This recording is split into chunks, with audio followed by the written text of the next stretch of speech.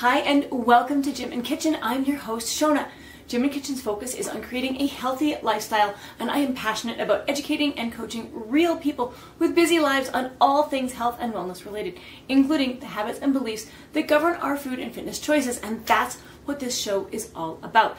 You can find Gym and Kitchen on the web, Facebook, and Instagram at gymandkitchen.biz. Gym and Kitchen is produced bi-weekly and airs every second Thursday on YouTube. Thanks for watching. Today's episode is very exciting for me. On today's episode, I am interviewing a former colleague and instructor by the name of Ryan Delaney. I first met Ryan in 2012 or 2013 when I was in personal trainer school and he was teaching one of the modules that I needed in order to complete the program. We got along immediately, and he was the one who encouraged me to study for the National Strength and Conditioning Association, or the NSCA test. Ryan himself is a certified personal trainer and also holds the prestigious title of being a TSAC trainer, which stands for Tactical Strength and Conditioning through the NSCA. Ryan is a kettlebell instructor and has also completed 2 mentorships from EXOS, which was formerly known as Athletes Performance. Ryan is one of the trainers I look up to the most. He is one of the most energetic and real people that I know, and I am so happy to have him on the show.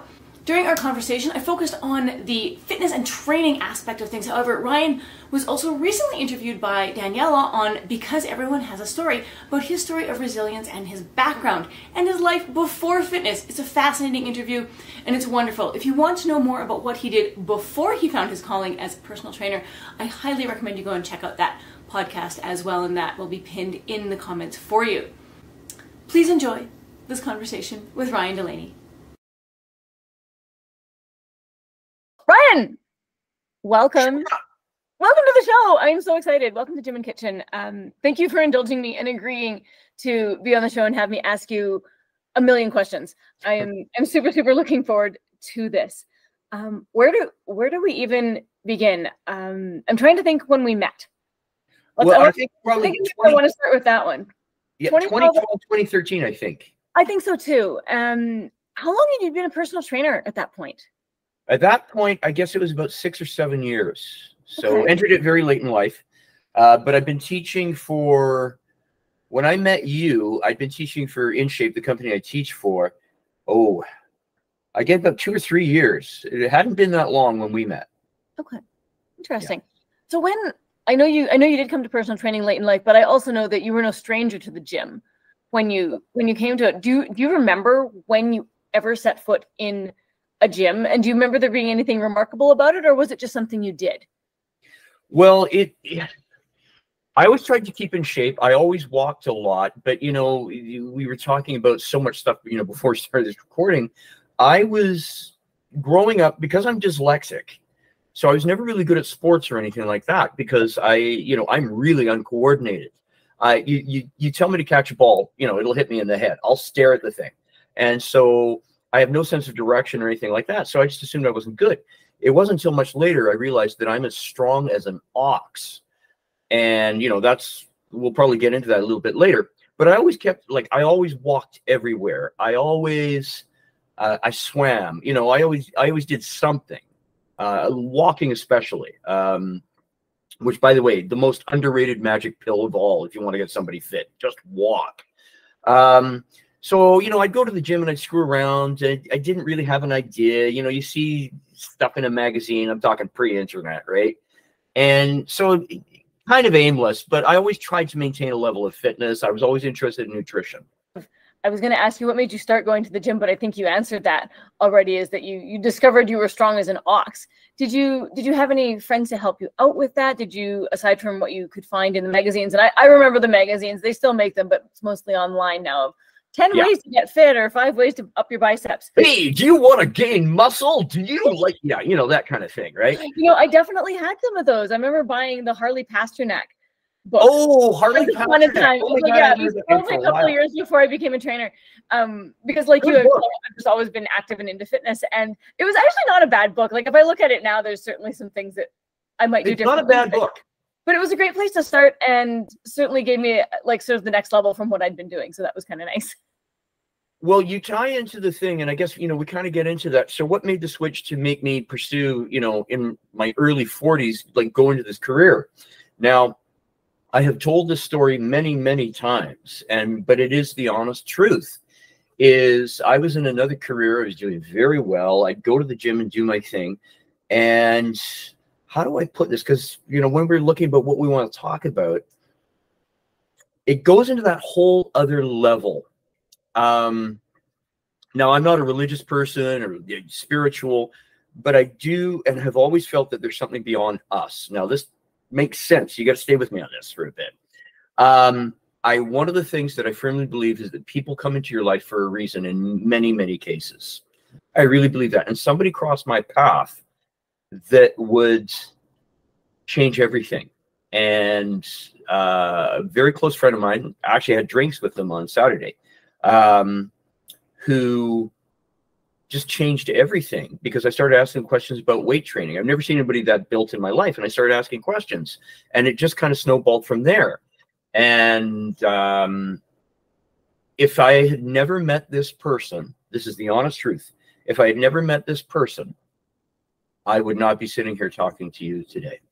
Well, I'm so glad you met that person. You've been a big part of my fitness journey, as you know, and so it's super fun to hear your stories now from how you got from joining the fitness industry really in your 40s to where you are now.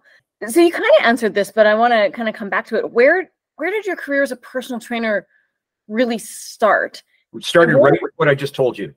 Okay, and where has it gone since then? Okay, well, after meeting this person who, the most important thing, and this, you know, if I ever write an autobiography, this will be a major part of it. I guess the biggest thing that someone just kind of showing up on your path did was it helped me discover a part of myself that again, the honest truth here, it helped me discover a part of myself that I never ever knew was there. Like I said, I wasn't good at sports because I was uncoordinated, but this person helped me find this part of me that I didn't know existed. And I'm telling the honest truth, I would never have found it if this person hadn't been in my life. It's very true. And so I discovered this, forgive my language, but asshole drill sergeant, whatever, this other side. You can swear on the show. It's okay. I can swear on the show. Okay, this asshole drill sergeant, or this whole other thing, the more came out, and it wouldn't never have been found if it hadn't been for this person coming into my life. And I've often been told I give this person far too much credit for the changes in my life, but sorry, it's the truth. And a wonderful friend of mine, became a wonderful friend, still is, very close friend. Can't really say what they do for a living, but I'll leave it with, let's just say, first responder. Awesome. And very high ranking. That's a hard job to have, and those. Yeah, we can talk about that, but yeah. Anyway, so we can riff on that for hours once we're offline. So that started my journey. It was a curiosity. It was like, how do you do this? How do you do that? And then I started spending more time in the gym. And then I kind of had my midlife crisis, I guess around 42, 43. And mine was mild. And it was kind of like, what do I want to do with the rest of my life? I'd had a career. I'd had everything. And in the previous podcast, if you listen to it, I talk about like going from the starting all over again and having to regroup and decide what I really wanted to do. And I decided that I wanted to do this. And when I made that decision that I wanted to do this, there was no plan B. It was all or nothing. And I succeeded beyond anything I could ever have imagined. But it was that the belief in doing this was so strong that nothing was going to shake me. And again, talking about, you know, I'm not a spiritual religious, but I really think if you think that you really want to do something, opportunities will manifest. Well, how come more people aren't successful? That's simply because opportunities are wearing overalls and look like work. As we set the bar too low and we trip over it. And that's. Oh, I like that saying. I'm going to steal that. Yeah. I heard that years ago from somebody when I was still teaching group fitness in Edmonton. I heard that from one of the guys that was teaching. I like that. Great saying. Yeah. So I decided, and I worked incredibly hard, but I said yes. And I say this to my students when I teach a course. You say yes to almost, not everything, but almost everything in the first year. If you make $20 teaching a bunch of seniors in a rickety old gym, you do it. You got to get up. You do it. You go volunteer. You do anything you can to to get the experience, to get your name out there, you pay your dues. And I did. I took every opportunity that was given to me. And one of those opportunities led to me getting hired at the Olympic Oval. And I remember asking you when I had finished my training, what can I do to start? Where can you point me in the right direction? Is there some place I can volunteer? And of course, pointed me to one of the gyms in Vancouver that you'd been involved with.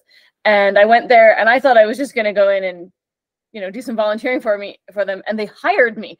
That's what happened to me. That happened, and that was a really great experience. They were happy to take me on as a junior trainer and put me through a mentorship program. So thank you for that. And because I'm sure you said that exact same thing to me, just do it all. Do it all. Yeah, it's true. And that's the difference between success and failure in this industry. And by the way, it's a really great point.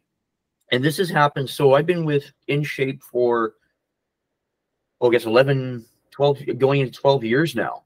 Okay. And one of the things when we did the programs in person and stuff, and it's like, look, if you want to volunteer, I only have to make a phone call. And, the rest is up to you if you want to do it. Very few, if ever, take me up on it. Now you're talking about, I know you've done teaching, and I know you hold a number of different certifications. We'll come back to the teaching aspect in a minute. You were the one who first encouraged me to study for the NSCA, the National Strength and Conditioning Association exam. And so I took a couple of years off my life, and I did that, and I studied for it, and I passed it. And I know that that's one that you've been involved with as well. What certifications do you hold, or have you held in the past, from them or from other agencies? Okay, well, I started like everybody here in BC. I got certified through the BCRPA because it was pretty much the only game in town. But I wanted more. I wanted something better. And through being employed where I was and working with people involved in the sports and working with my mentor, who was a wonderful guy named Wagner Ruley. I'm going to give him a shout out. I might even send this to him. I haven't heard from him for a while. I just got lucky. And Wagner was certified through the NSCA. And he was the one who encouraged me to do it or do something like that. And he said, get more, and opened up this totally different world. I'm working like in a place with a high performance department and athletes and stuff like that. And the standards were incredibly high. And so that's what kind of spurred me on to go with the NSCA and do the tactical strength conditioning. Obviously wanted to work with first responders. And I was one of the first 8 in Canada to get certified in that particular one. And so that's kind of what led me to get certified through that. So I got rid of my BCRPA certification. And then, of course, I'm with the CFES, who I teach for, which is an ever-evolving. What I love about the CFES is they're constantly trying to be better and improve. And that's been very, very good. And what I like about the CFES, they stated in their textbook. So let's say you get certified through them, and they said, after you've done this and you've had some experience, go get something better. They tell them to. Yeah. Oh, it's great. They said, you might want to consider, if you want to stay in this career, of upgrading to something. And I thought that took a lot of courage for them to do that. And so I really respected that with CFES. That's part of the reason, I'm on the board. I'm one of the skills assessment advisors with them. We're always trying to improve. So I think that's wonderful. Oh, that's great. They've really made a name for themselves. I think they were just starting up when I was going through personal trainer school. And of course, as you know, I was with the BC Rex and Park Association as well. And then when I moved out to Alberta, that's when I pursued the NSCA, because I just thought I wanted something across the board, international.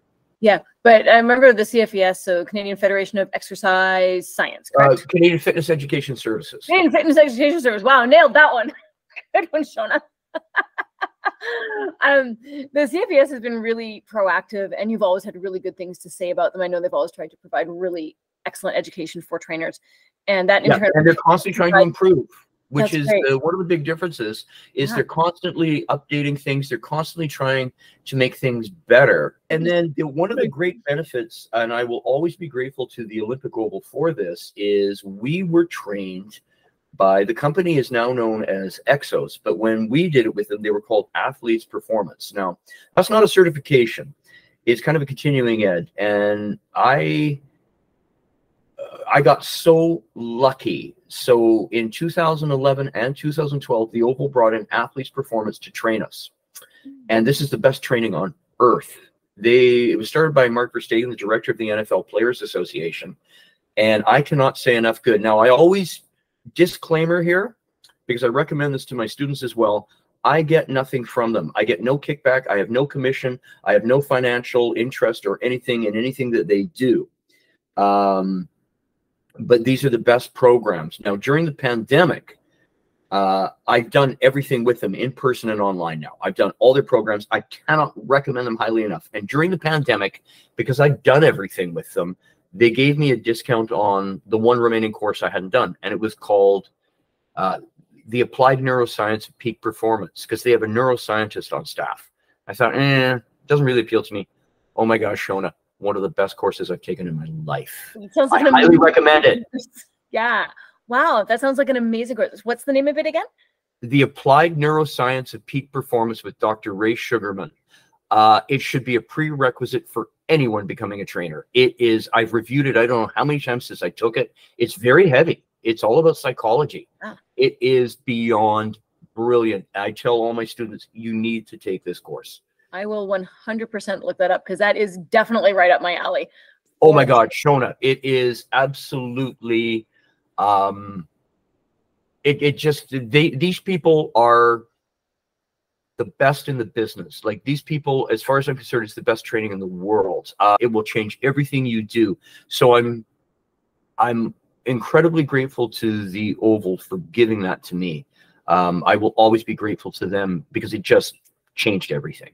You've always spoken very highly about what was then Athletes Performance and what is now EXOS. EXOS, TeamEXOS.com. TeamEXOS.com. You've always spoken very highly about their education, so that's really great. I'm going to put that one on my list for sure. And anybody who's, I feel like that's something where, trainer or not, that's just it would be a really interesting course. Well, the thing, you just, I don't want to eat up time here, but one of the big challenges I found in teaching for so many years, and again, that's my favorite thing to do, is with a lot of the students. And again, we were talking before we started recording about how the industry has changed, and it's evolving and stuff like that. One of the big things I find with younger people who aren't entering this industry in the numbers that they used to is they don't have those soft skills, the psychological skills, or the ability to interact. And you and I have talked about this, I remember, over the years. They just don't have it. You need to know how to deal with people. You need to know how to elicit the right responses. And my mentor, Wagner, from that day to this, I was so lucky to meet someone like him. He told me, Ryan, we don't train the body, we train the brain. It's true. It is true. And if you don't know how to do that, I'm sorry, all the education in the world is going to do you no good. When I very first, so years before I met you, and I was just teaching group fitness in Edmonton, and the guy, this company called Soldiers of Fitness, and we were running around in the River Valley carrying heavy stuff in the middle of winter, and people loved it. And we trained it very similarly to an army platoon on basic training, where they worked as a team together to accomplish this fitness mission. And by way of that, they improved their fitness. We did a lot of running. But one of the things that we really tried to do was play on the teamwork and you can do it kind of attitude. And one of the guys said to me one day, and he's been a longtime friend of mine, he said, he's like, we're not teaching fitness. He's like, we're teaching people. And people came out of that, the 10 or so year run that Soldiers of Fitness had, lifelong friends. They became completely different people in that environment, because it gave them something, it gave them a community. And that plays into the psychological part of it, that, they became better people because of this group. And it was amazing to watch. I've never seen anything. It is amazing. Yeah, I know exactly what you mean. There is no feeling like that when you see that kind of a transformation. And that's one of the great things about, and that's why you do it. And it goes beyond money or anything else. If you're doing this for money, go do something else. Seriously, go do something else. But those connections with people and seeing them grow, it's their journey, not yours. You get it. You get it. You always got it. For me, that's the gratifying part of being a trainer, is seeing the transformation with somebody else. Yeah. I want to switch gears a little bit and talk a bit more about like the actual fitness stuff and some training stuff. I know we could talk about all these things for hours. We might have to have a round 2 at some point. You are a huge proponent of strength training, as am I. And you're also a huge proponent of kettlebells. I have a clear memory of asking you how I could up my barbell game, and you said, go learn kettlebells. And I'm sure I looked at you with a very confused look, but it has proven to be some of the best advice I've gotten. Can you riff on that a little bit? Kettlebells, barbells, where could someone start if they haven't done much of either, places that they could take a look? Well, right now, broad question. Yeah, it's a broad question, but it comes down to a very simple answer. And it's not my quote. I have to give credit to EXOS for this, but it's a quote that has stuck with me and resonated. Was the simple things done savagely well.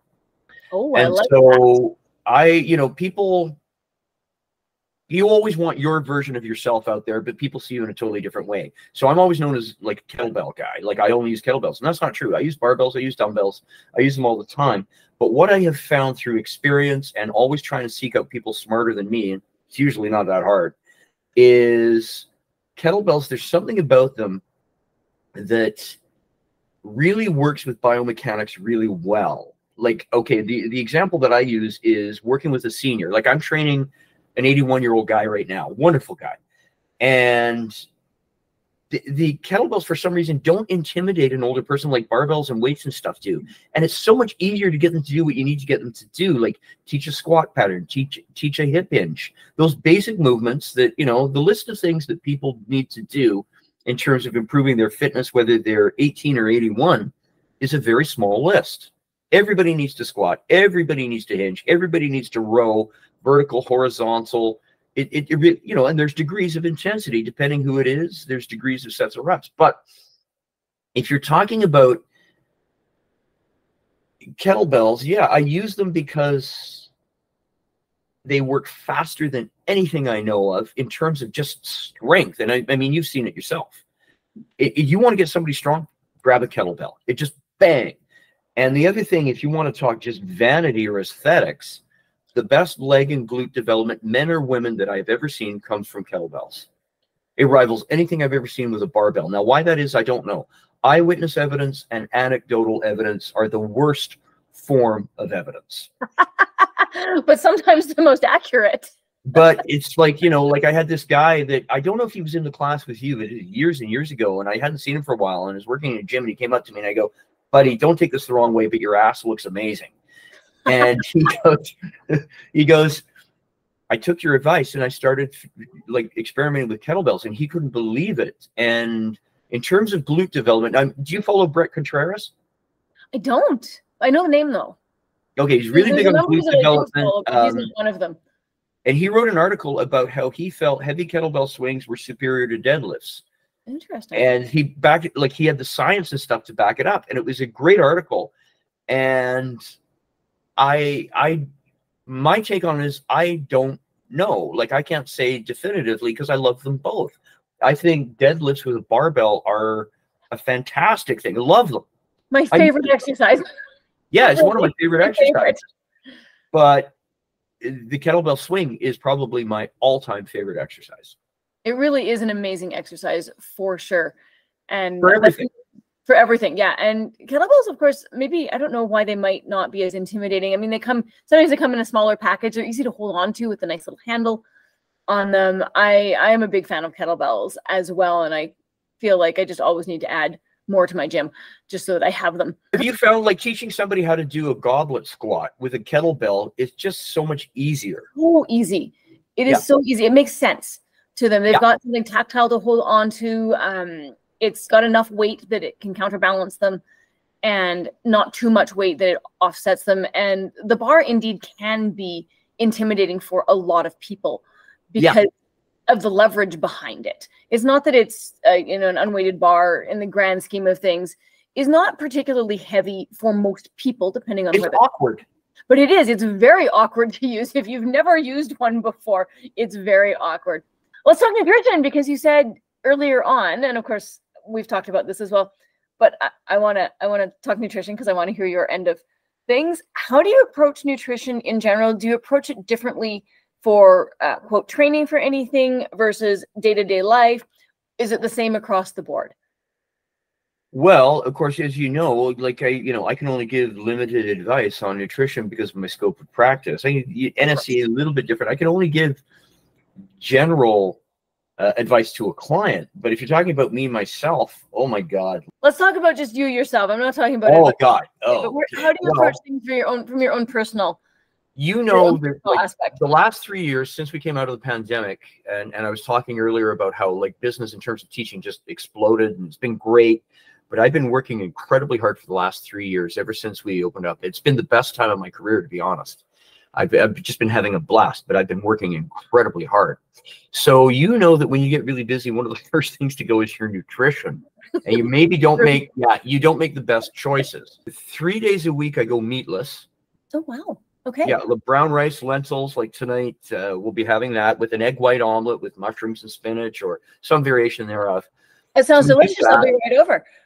Hop on a plane. And then every morning, no matter what, it's always oatmeal with a big scoop of protein and like bananas or a lot of berries, a green supplement, always, no matter where I am in the world, by the way. Even when I'm in Europe, I take like my oatmeal. I don't like instant oatmeal, but you know, the lesser of two evils with me, but it's always steel cut. No matter where I am. And I've got to have my protein in the morning, or I will tell you, I just can't get through my day. Because, you know, a lot of times I'm up at 5 in the morning, 4 days a week at the Oval till about 2, race home, prep my notes, teach on Zoom 6 to 10, and do it all over again the next day. Holy smokes, that's a full day. Yeah, so I take in supplementation. I take a little ginseng. Helps like you wouldn't believe. Really? I'll have a protein drink after I teach my athletic conditioning class, and that helps a lot. I notice my sleep's better. That I've really upped my protein, and that helps because you know that sometimes when we get really busy, we may have a tendency to not make the best choices. Like I'm going to grab a huge cinnamon bun because I want the sugar and the fat just to keep going. Of course. It's trainer hazard. You talk to any trainer who's busy, they do that. You know what I mean? I absolutely know. And of course, if you want to, you know, sort of historical / biological reason, if I'm being chased by a bear, I want short, fast energy. This is going to get me the heck out of Dodge in a very big hurry. The trouble is that in day-to-day life, my body sometimes can't distinguish between, no, you're just stressed. You're not actually being chased by a bear. But your body doesn't know the difference. Why we deflect to the simple carbohydrates and the easily digestible sugars and things like that, because it is quick energy, and our body's like, no, we need this right now because you need to get your life out of there so that you still have a life. And it doesn't quite distinguish that modern life does not usually entail being chased by a bear. But you know, you're exactly right. Like the fight or flight, right? Like you gotta have fuel. Like daddy needs fuel, right? And for me, you know, I've been, you know, like I said, you would love this. And I tell the students this, and you can relate to this because I've been so busy. And again, saying this, I'm incredibly grateful. Like I'm 60 years old and the work is just pouring in, and I'm incredibly grateful for that. I'm grateful for that. I don't take that for granted for 1 second, but I have to organize my life with military precision. Yes. So today's kind of like a half day. I'm going to the one gym, but tomorrow morning, I just finished teaching, of course, so I'm not teaching, but when I'm teaching, up at 5, I know exactly what time I'm leaving the house. My lunch is ready. My breakfast is ready. My clothes are laid out. I know exactly how many minutes it'll take me to walk to the bus stop. I know exactly how long it takes to get to work. The second I walk through the doors of work, I'm on. I got to work. Then I'll run downstairs from the floor, teach an athletic conditioning class. I might get called the odd time, and it happens quite frequently, to sub a class at the last minute because somebody couldn't make it in. And I've got to have my lunch ready. I've got to have my protein drink. I've got to make sure I've got the right supplementation. I got to be so focused and so with it. Like I make lists, not every night, but I make lists a lot, and my life doesn't function. So in terms of nutrition, I try to make healthy choices wherever I can. I'm not always successful, but I don't beat myself up about it. I do what I have to get through my day. And today was good nutrition-wise, and today wasn't so good, but tomorrow will be better. But like I said, the oatmeal, dark berries, I try to follow a little bit of a blue zone diet. Next week, I'm actually changing something. Have you ever been reading, you've been reading about the blue zones? I've not. Tell me more about this. Okay, blue zones are where pockets all over the world where people have lived to be beyond 100 years old. And they all have a couple of things in common. And the common things is they don't retire, and they look at the diet and the nutrition. And there's a lot of like dark berries, a lot of beans, certain factors in certain areas, red wine. Excellent. Yeah, which is the only alcohol I drink, by the way. I don't drink alcohol other than red wine. That's the only thing I'll touch. Yeah, I don't drink anything. Even when I'm in Mexico, I won't drink anything like tequila. I never touch it. I can't have it. Oh, wow. But they talk about these things, and they found the healthiest breakfast in existence is from Costa Rica, gallo pinto, I think. And it's like rice and beans with like yam or sweet potato. Oh, so you got a complete amino acid profile right there, and it's filling, and it has a lot of complex carbs to get you through your morning. Yeah, so I'm going to start having that. I'm going to pack that for lunch next week. I'm going to give it an experiment. So I'm going to have my oatmeal in the morning because, like I said, I have the dark berries and stuff, which is one of the common things, and protein always. But I'm going to try having that for lunch and see how I feel, because we've been doing a lot of sandwiches. You know, we kind of got into the habit with the pandemic, and it kind of led on from that. We'll always have sandwiches and the white bread thing, which is delicious.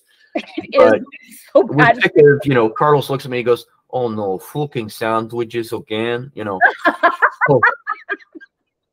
So we'll yeah, so I'm gonna give it an experiment and see how I feel, and try to be a little bit healthier, you know, and getting up there. So I gotta try and look after myself. I want to hear how you like it, because that sounds delicious. And I'm like, oh, maybe I'll have it for lunch one of these days. On the flip side, is there some like totally unhealthy and delicious food that's just your weakness? We've all got them, so it's okay. No judgment here. My go-to would be in the morning, like when I'm at work, I always at 5 after 9 exactly, I'll have a cappuccino. I have my 2 cups of coffee when I wake up. Okay. You know, do all that, have breakfast. And when I get to work, after we sorted everything out, figuring out how the day is going, maybe I'll do a consult or train a client, what have you. But generally 5 after 9, I go downstairs and I'll buy a cappuccino. And sometimes I just love a cinnamon bun. It's just the best, especially on a cold morning. You know, I'm sitting there with my coworker and, you know, we're doing our work, but I like having that. And so I guess that would be my evil go-to. They also make these scones with cranberry and white chocolate. And ooh. Yeah, I've had those. But then I figure I'll burn it off in an hour. You probably will, knowing you. I got to go down and teach the athletic conditioning class, so I'll burn it off. Yeah. You've mentioned a couple of different supplements. I don't ever think of you as much of a gear guy, but is there any gear or particular supplements that you swear by that is part of your sort of your daily routine or anything like that? Ginseng. Ginseng. Okay, I mentioned that earlier, and that's interesting because that ginseng started out a little while ago as being a popular supplement. I know I've tried it. I haven't gone back to it, but tell me more about this. How you're liking it? Well, I really, so on a long day, like I said, when I'm teaching at night and I'm working in the morning and, you know, running around, and sometimes I'll teach 2 group fitness classes. Now, keep in mind, you know, I'm a 60-year-old man. I've still got energy to burn. I mean, yeah, but I'm a realist. So it gives me, and I only take it if it's a really long day. Like I don't take it every day. I take it when I kind of need to. And what it does is mental sharpness. It gives me even more energy than I've already got, which is saying something. Do you need certain things? I take an over 55 multivitamin. Yeah. I take my fish oil. I take a probiotic every day. I'll take magnesium and a little bit of zinc before I go to bed, ZMA. I take, but on days when it's like, okay, this is a big day, which I love, but I'll take a little ginseng and it really helps. It gives me sustained energy throughout the day without the jitters. You got to be careful with your coffee consumption of that. You can sometimes interact, but I haven't really found that. But it really helps mentally, physically. And I only take a half of one, just that little bit of an edge that I need. And it helps tremendously. It really helps me. Talk to your nutrition professional, talk to your doctor, whatever, to see if it's right for you. That's not a recommendation. I'm only talking about what I do. Absolutely. Yeah. And that's for anybody viewing out there, this is something with, sorry about my cat, something within the personal trainer industry is that unless you've got a separate nutrition certificate of some form, you are bound to recommend the Canada Food Guide And so anything else is outside of our scope of practice. We can talk about what we do that might be different outside of that. And then it's up to anybody else to do their due diligence and their homework and find out if it's the right thing. Exactly. And that's my disclaimer. I'm only talking about what works for me. You need to talk to a qualified nutritionist about whether you actually need supplementation or not. Absolutely. And your GP, if they're part of the equation as well. Yes. Right, because they can if you have a good one, they'll point you in the right direction and they'll push. But that's interesting on the ginseng. I've heard that ginseng sort of makes you feel more of whatever you feel, so that if you're already feeling happy, it will enhance that. But if you're feeling sad, it may also enhance that. Now, I'm not a scientist, so I don't quote me on that. I wouldn't know, but I'm definitely do some research on that. Yeah, I've never found that. Never found that. Okay, that's great to hear. That's really great to hear. As we wrap up, is there anything else that you would like to tell anybody watching or listening that you haven't already said that might inspire them to level themselves up from a fitness or a strength training perspective? Yes. Okay. This happens a lot. Okay, so here's a big myth that I would like to explore. Motivation doesn't work. Agreed. You agree. You know what does? Oh, you and I are so on the same page. I know. Discipline does. And I was talking to a young girl. She wanted to lose some weight and stuff. And I said, okay, how can I help? And she goes, well, I hate this. I said, okay, first thing, no negative self-talk. Don't put yourself down. Don't allow it. Okay. Know what you're worth. And the second thing, she goes, but it is. And I said, she goes, I have trouble motivating myself. I said, don't motivate yourself. And she was just like, her head was going to explode. She goes, what do you mean don't motivate myself? I said, show up anyway. Whether you feel like crap, whether you just show up. Because if you show up at the gym, you are going to do something. So don't get wrapped up in, I'm going to do this, I'm going to do that. Have a plan. Absolutely. But don't think about the plan. Just think about showing up. Motivation, they talk about SMART goals.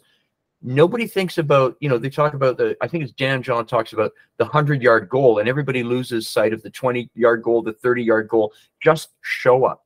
Have you read David Goggins' Can't Hurt Me? I have not. Oh, read it. Oh, okay. I read a few other along those lines that have basically say, discipline can't hurt me. And he goes, I feel like crap, do it anyway. Nice. And that book is a really good book because it's, like I can be tired and everything and I go, yeah, do it anyway. Like I telling the students this just quickly. A couple of months ago, I was really tired. I couldn't sleep, 3 or 4 hours of sleep. It was raining. It was miserable. I went into work and I had to teach 2 classes and I didn't want to. Like I was just, second that door open. Good morning. Welcome to the, do it anyway. It's amazing how you can change how you feel, at least temporarily, if you're willing to bring that kind of energy with you. Yeah. And not everybody can do it. It's part of discipline. You just do it anyway. It's like, tough. You sit there and feel sorry for yourself. Well, that's never been my style. It's never going to be my style. You just get in there and you just do it. Simple advice. Just show up. That's great advice. I love it. I also wanted to, you didn't mention it, but I remember you said it in one of my classes and I've heard you say it since then regarding getting education, and you'll say it better than I do about spending the best money you have on the best education you can get. You remember, I say that. I still say that. Is that how you say it normally? I still say that. It's the honest truth. Okay, so I'm a 60-year-old man. I have had a really long career, and I've had a very successful career. Yeah, there's been bumps and twists and turns, and that happens in this industry, regardless of who you are. But overall, I've had an enormously successful career. And sitting there at the age of 60, reflecting on that a little bit, I think part of it is the continuing education. Absolutely. I'm just restarting with the NSCA right now. I've got like 1 or 2 more things to do for the next 3 years. Maybe the last time I do it, I don't know. But I've been lucky working where I do, but I've invested a lot in getting the best education that is out there. There's a lot out there that's really good. And I really think it has made a difference in terms of my career longevity. I really do. It's the end of the recertification cycle for the NSCA, so I'm in. Oh, you do the same? Well, yeah, I think it's the same for everybody because mine restarts at the end, and so I've been working through. How much more do you have to do? I've actually got all my CEUs for this year. I would say, what are the best ones you can get? Well, anything from EXOS. Dan John, of course. Anything that he offers is really good. You can subscribe to Dan John University. Anything from Mike Boyle, Strength and Conditioning, really, really good. His video on doing the kettlebell swing is great. Who else? There's a lot out there that's really, really good. Oh, precision nutrition. Yes. I know so many, I've never done it myself. I know so many people who've done it. I have never, ever heard one single negative comment. Well, that's great to That's hear. rare. They have, and if you want to be able to give nutritional advice like we were talking about, I have never heard one single negative comment about it, ever. I have not taken their program. I've done some of their free stuff just to check it out. I would say that overall, that's a great assessment. I've been really happy with what they recommend and how they present it, because it makes it easy for people. Yeah. That could be a whole different, we could spend a whole nother hour on that. Yeah, we could, but maybe in the future. So what's next for you? And you mentioned maybe this will be the last time you renew your NSCA, maybe not. What do you think's next for you in the fitness industry? Well, you're going to find this out now. Please feel free not to answer, but I'm going to ask you, how old are you now? How old am I? I am 47. I turned 47 in October. Okay, so 50's coming up. 50's coming up, yeah. How do you feel about that? I'm not sure yet. Ask me in 3 years. Okay, well, the thing is, like, my life is pretty, my life is pretty sweet. My life is pretty charmed. My best friend and his wife were over last night. We had drinks with them, and he's a year behind me. So I turned 60 in July. There was a big surprise party, which I did not want, but it was great.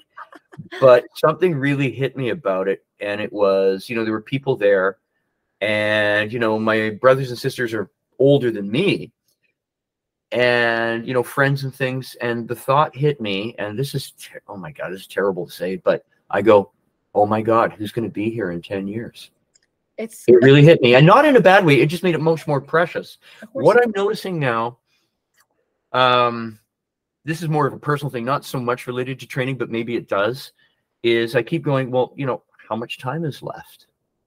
And I noticed that my friends, every time I see them, they seem to have aged more, and then the thought dawns on you, well, holy shit, they're probably thinking the same thing about you.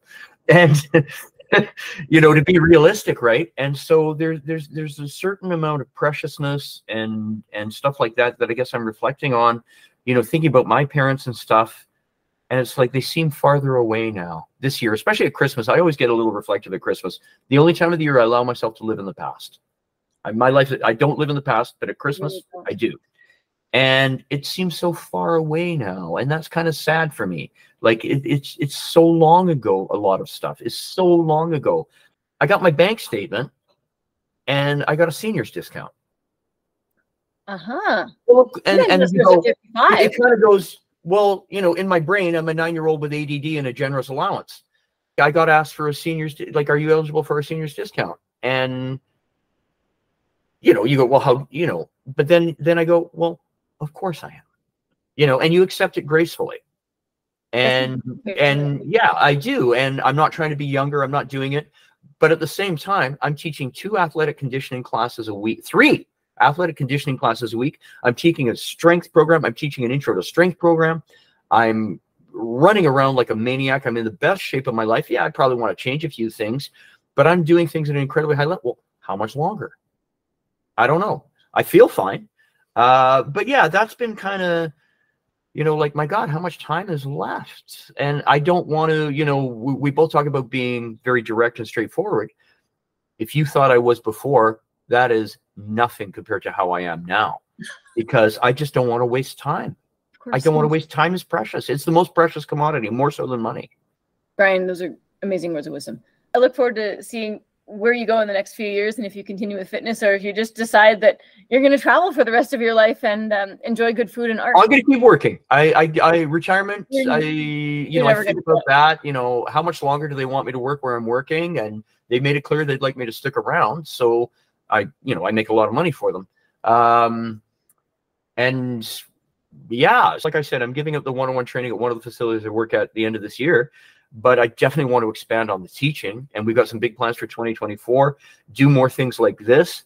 So yeah, who cares? Just keep going. Awesome. I love it. Great advice to finish up on. Ryan, we'll wrap up for now. And again, thanks so much for all of this. And well, thanks for having me. It was a lot of fun. It was a ton of fun, and we'll do this again soon, okay? Okay. All right. Hey, thanks so much for watching this week's episode, and I really hope that you enjoyed that conversation with Ryan Delaney as much as I enjoyed recording it. If you enjoyed this episode, don't forget to like and subscribe to the channel, and please remember to share this episode with a friend that you think might enjoy it as well. Plus, remember to connect with Gym and Kitchen on the web, Instagram, or Facebook at gymandkitchen.biz. Again, thank you so much for watching. I hope you enjoyed that, and I can't wait to see you again in the next episode.